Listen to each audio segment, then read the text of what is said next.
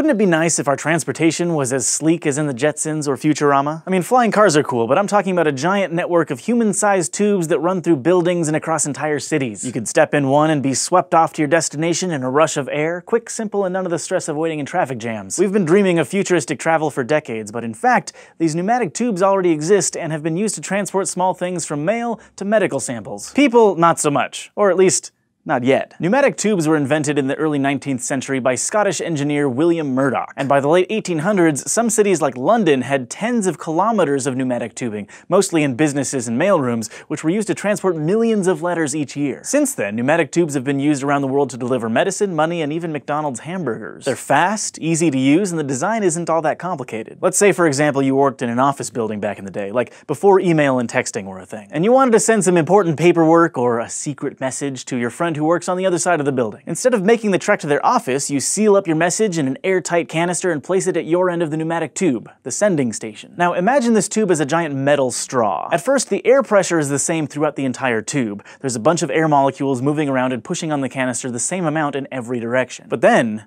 you press the go button, and all that changes. A fan activates at the receiving station in your friend's office. It starts sucking the air out of their end of the pneumatic tube and creates a partial vacuum, just like sucking on a straw. Suddenly there's not so much air in the tube pushing down on the top of the canister, but there's lots of air molecules at your end still pushing up from the bottom of the canister. The difference in air pressure creates a powerful force that propels the canister through the tube. So a few seconds later, the canister will arrive at the receiving station and your friend can read your message. Pneumatic tubes worked well enough for quick and easy mail delivery in the 19th century, but they weren't perfect. For one thing, you needed to build a new tube to every place you wanted to send something. Eventually, these pneumatic networks got pretty complex, with switches and trapdoors to adjust the route of each canister, and more possibility for mistakes or collisions. And if you wanted to send more packages farther, cars were just more efficient than building and operating giant pneumatic tube systems. So as cities grew, pneumatic tubes were mostly left in the past. Although, they're still used today in some buildings, like to transport medical samples in hospitals or checks in bank drive-thrus. But could they ever be used to send something as large and fragile as a human? Well,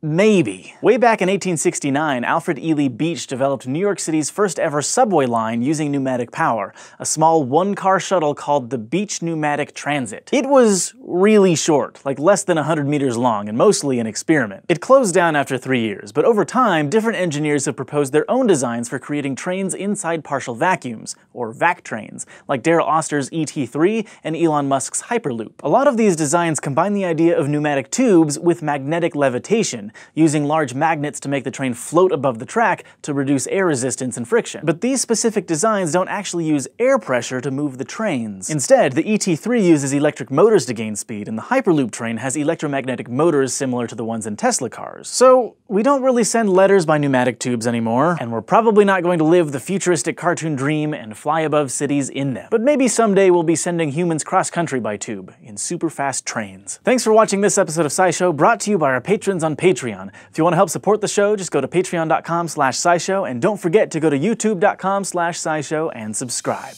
Climate change, and I don't mean the kind that's happening right now. I mean the massive shift in climate that happened about 50 million years back when Earth went from toasty warm to ice age.